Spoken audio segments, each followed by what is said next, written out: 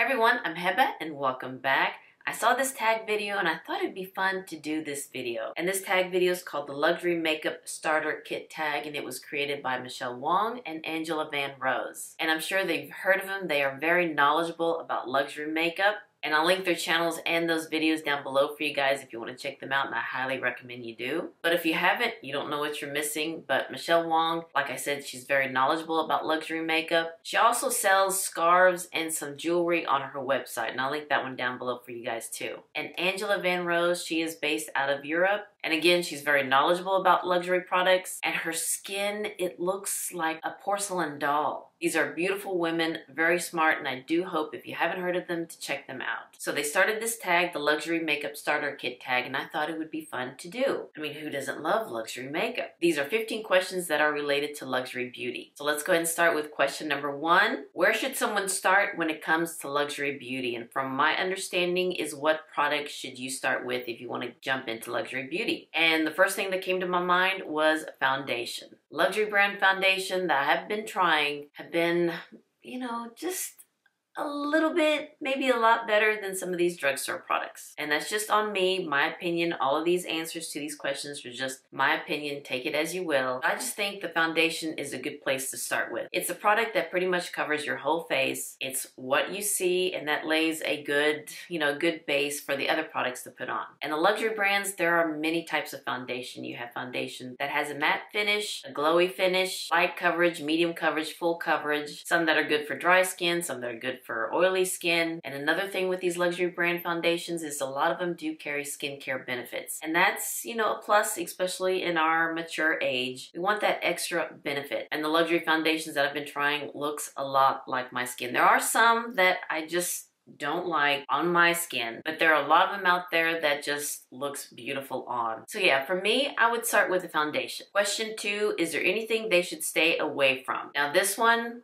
yes, I would stay away from eye pencils. If you've been following my channel, you know that I love this eye pencil from Essence. It was $3. It did go up in price of inflation. Now it's $4. But this eye pencil just stays in the waterline. It doesn't budge. It doesn't smudge. It doesn't move into the inner corner of the eye, where it gives you that eye booger. And it's very creamy. It glides on the lids. Very nice. Now the only thing with Essence is that they only have 4 shades. A black, a nude, a brown, and a kind of a gray color. So there's no navy blue, emerald green, bronzy brown. So it's the only drawback. But pretty much if you're looking for a black pencil, I would stay away from luxury brands and just stick with the drugstore brand Essence. $4. Can't beat it. Question 3. If you could only purchase one category of luxury makeup for the rest of your life, what would it be? And that one's easy. Eyeshadows. Be it eyeshadow palettes, eyeshadow singles, I would just continue to buy eyeshadows. And actually, that's pretty much what I'm doing now. Because there are so many color stories, so many finishes, so many looks that you can do with it. So yeah, eyeshadow palettes would be the one product that I would buy for the rest of my life. Even though I'm trying to be on a low buy,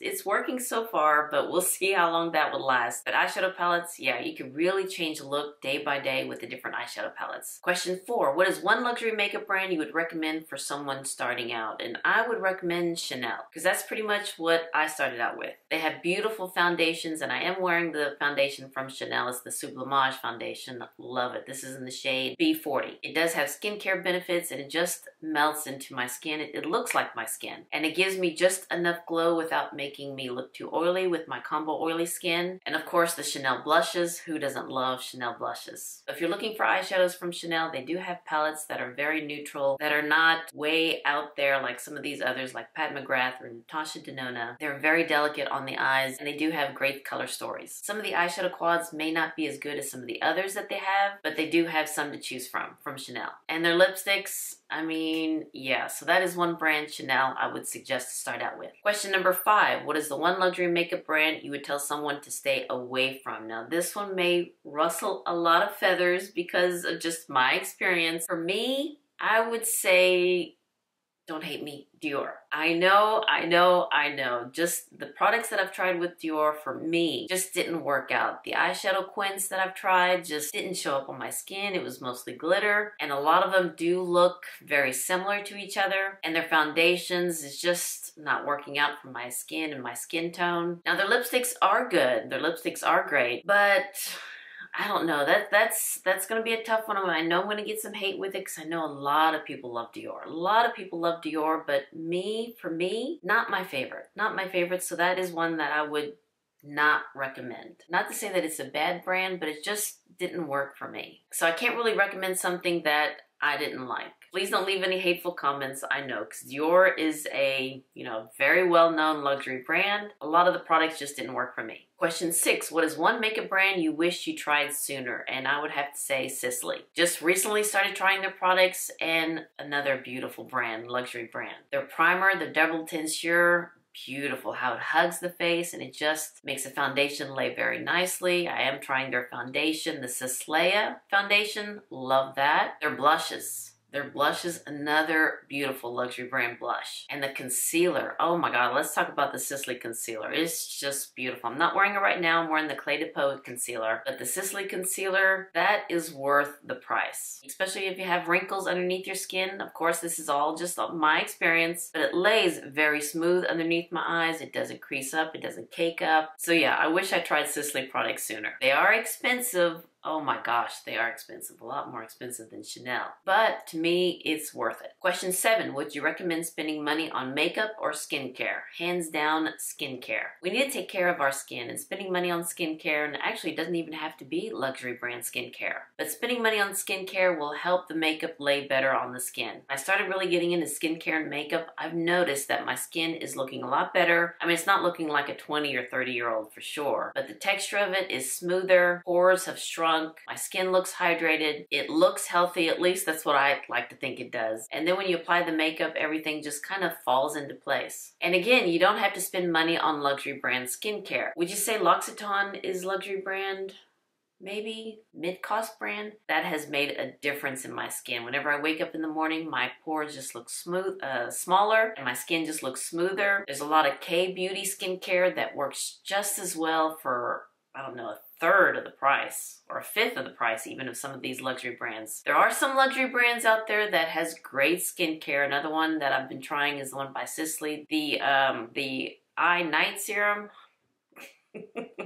But then I have the Ordinary, the caffeine solution that costs $6, $7 that I love to put underneath my eyes. That gives me the moisture. Also the rosehip seed oil from the Ordinary, great for under the eyes. Mask being sheet mask, mud mask, overnight mask. Those are great to help with the skin. And I can't stress this enough, is consistency is the key. Because there's not one skincare that will just miraculously use it once and your skin will look good. Consistency is the key. So of course, spending money on that I think is a lot more important than luxury makeup. And if you can and you want to spend money on luxury skincare, that's great too. Another one of my favorite luxury skincare is La Mer, and I think that's mostly because it reminds me of my mom. But there are a lot of other skincare products out there that are not luxury brand that works just as well. And yes, I would spend my money on skincare more than luxury makeup. Question 8, why do you personally love luxury makeup? And I think for me, I just like how it performs on my skin. Foundations look better on me. Eyeshadows doesn't melt away. The pigment is there. The concealer helps conceal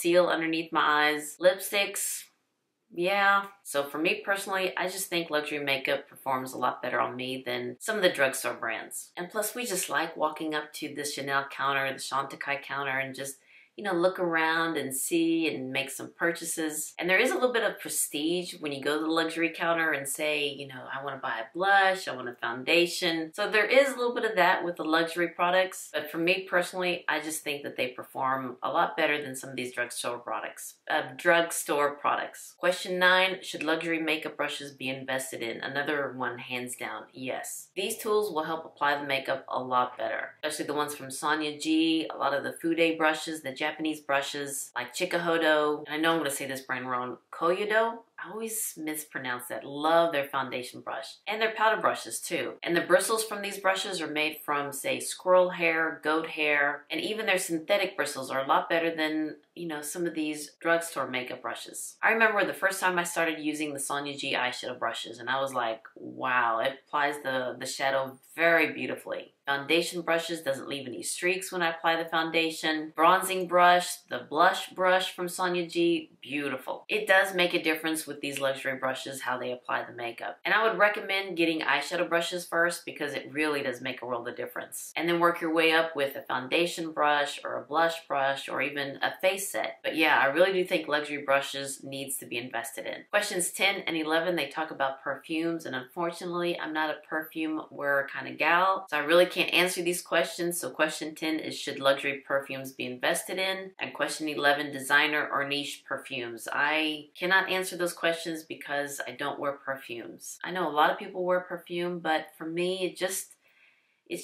can be a little bit too overpowering, gives me headaches, and just not my favorite thing to do. So I'm sorry I can't answer these two questions for you. But hopefully I can answer the next one. Question 12, where is the best place to shop when getting started? For me, it would be Nordstrom. They've got many luxury brand counters to choose from, and when you find the one that you would like, make a relationship with the sales associate, and that person can help you tremendously. And not only will they help with the knowledge, they can also give you free samples. If you wanted to try this foundation from, say, La Mer, they can give you a sample from that. If you want to try mascaras from Chanel, they'll give you some samples there, or skincare from other products. So yeah, I would start at Nordstrom here in the States. Another place I would say is some of these boutiques like Chanel. Another one said a relationship with some of the sales associates, and they can help you tremendously with new releases, free samples. That's one thing I love about it, getting a lot of free samples, especially with the skincare. That's how I found out about the Sisley night serum. I can't remember the name of it because it's something new, and I really do like that one. But that's how I found out about it, is getting samples. I'm jumping back to this question because I forgot to mention another place to start with is Suffrages. Because some of these luxury brands are a little bit cheaper at Suffrages than they are here in the States. Say for instance, the Sisley Concealer. Here in the States, it's $118. At Suffrages, it's $88 there. They do have this membership where you can spend $55 and you can get free shipping of unlimited packages for the whole year. So that is really worth it considering the price difference with some of these products, especially with Sisley products. So yeah, I would recommend Nordstrom and some of these boutiques because you can establish a relationship with the sales associates and then kind of check Suffrages for the prices because that may be worth it too to save some money. Question 13, if you only have $200, what would you buy? And that one's a tough one because I kept going back and forth with it. But the one thing that I would recommend buying is a foundation. Now, of course, the Chanel Sublimage foundation, that one costs $150, and that would pretty much wipe out the rest of your budget. But the one that I think would be really nice is this one by Guerlain, the L'Essentiel foundation, be it the Natural Glow foundation, which is a little bit glowy, or the High Perfection foundation, which is more of a matte finish. So here's the matte finish and here's the glow finish. And these cost $60 here in the States, and I forgot to mention this in the previous question about where to get started. I would also check Suffrages, and I'll probably go back and add that to that question. But Suffrages is out of the UK, and they do carry some of these luxury products that are cheaper. Like for one, here in the States, this is $60. Over there at Suffrages is $52, and they sometimes have sales. So hopefully I'll mention that back into the previous question, but I would start with that foundation. And next I would suggest the concealer from Sisley Paris. Here in the States, it's $118,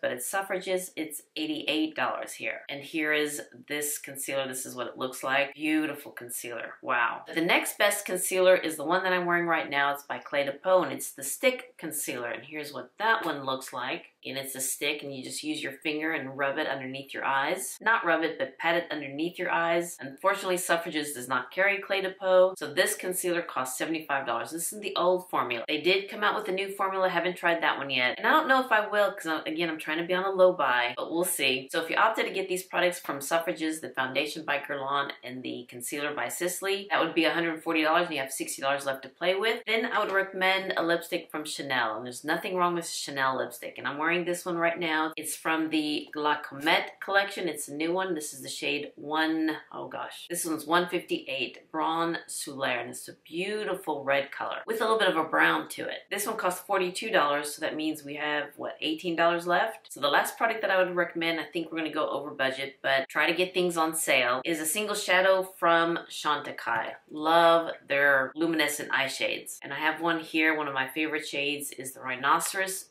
Beautiful, one shade and done. So you pretty much cover everything: foundation, concealer, eyeshadow, and lipstick. Gone a little bit over, but always try to find sales. And this is if you get it from Suffrages. Or if you want to switch out the Sisley concealer for the Clé de Peau, that wouldn't hurt either. And I think they would probably be the same because this one costs $75, whereas the Sisley from Suffrages cost $88. So you're going over a budget a little bit, but not that much, but you're getting great high-end products that work beautifully on the skin. skin. I hope that wasn't too confusing. I know that was confusing for me because you should see what my paper looks like. It's a lot of scribbling going on there. So recap: foundation by Guerlain, concealer by Sisley or Clé de Peau, Chanel lipstick, and a single eyeshadow from Chantecaille. That's what I would recommend. Question number 14. What was your first luxury makeup purchase and did you regret it? And my first luxury makeup was from Chanel, and it's the Chanel blush. And I have it here. I wish this is what I was wearing, but I didn't think about putting this one on. But it's this one, 260 Alazane. Love this blush, and as you can see, I do not regret this purchase at all. Something about the Chanel blushes just, I don't know, it just looks beautiful on. Now, they did reformulate it. There is a little bit of a difference there, but the original formula Chanel blush, do not regret this one at all. They did come out with 2 new blushes. Those are beautiful blushes too. So yeah, my first luxury makeup purchase was Chanel, and it's the Chanel blush, and no, I do not regret it at all. Question 15, the last question. What is your biggest luxury makeup regret? And I was thinking about it, and then it hit me. Paying full price for a lot of these luxury makeup. Because nowadays there are sales going on. Chantecaille has their yearly 30% off sale. Clé de Peau would have their 20% off. Sisley would have 20% off. Even from Suffrages, they would have sales with beauty products, luxury beauty products too. So even like the Sisley concealer, even though it's $88 their base price there, sometimes they'll have a sale there too. So that brings it down more. Now, I haven't seen any sales with Chanel. Usually I would look for a nice gift with purchase from Nordstrom. If I'm looking for something and they're doing their beauty event where they have a great gift with purchase with like 14 items in the little cute little makeup bag or something, then I will get it. And I've always said to try to find things on sale or whenever they have a great gift with purchase. And I just thought of another one. I believe Saks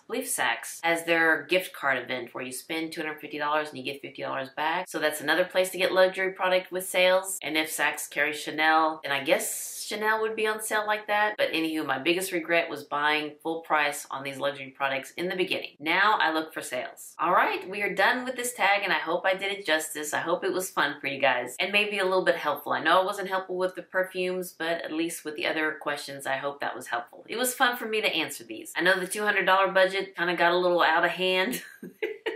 But I hope it was enjoyable and helpful for you guys. Thank you, Michelle and Angela, for doing this tag, because this was really fun. And again, I'll list their channels down below, and I hope you check them out, which I'm pretty sure you already know who they are. Well, all right, you guys, thank you so much for watching this video. And if you like this video and enjoyed it, please give me a thumbs up and hit that subscribe button so you can see more videos like this. And you all have a wonderful, wonderful day, and I'll see you next time. Bye-bye.